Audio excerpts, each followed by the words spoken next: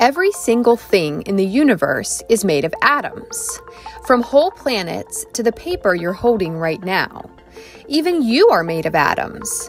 But what are they, and why can't we see them? Atoms are microscopic particles. That means they're so small that we can't see them with our eyes alone. Atoms are often called the building blocks of matter. They join together to build everything you see around you. Think about building a tower out of Legos. The Legos are like atoms.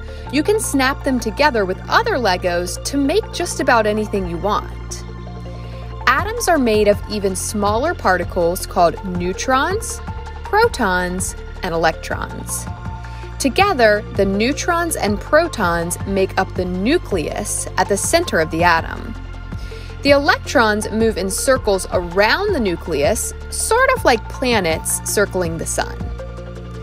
Protons carry a positive charge, and electrons carry a negative charge. Neutrons are neutral, which means they don't have a charge at all. Protons and electrons are attracted to one another, just like the positive end of one magnet attracts the negative end of another. The positive protons in the nucleus are what keep the negative electrons floating around like that. There are many different kinds of atoms. Each different kind is called an element. Atoms are all sorted based on the number of protons they have in their nucleus. For example, an atom with only one proton is the element hydrogen. A helium atom has 2 protons. The atom lithium is pictured here. It has 3 protons in its nucleus. There are 118 different elements.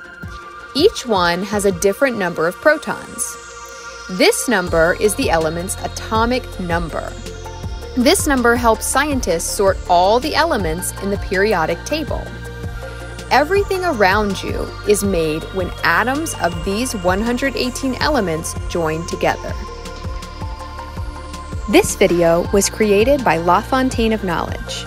For lesson materials that go along with the video, be sure to check the link in the video description. And subscribe to my channel for more videos like this.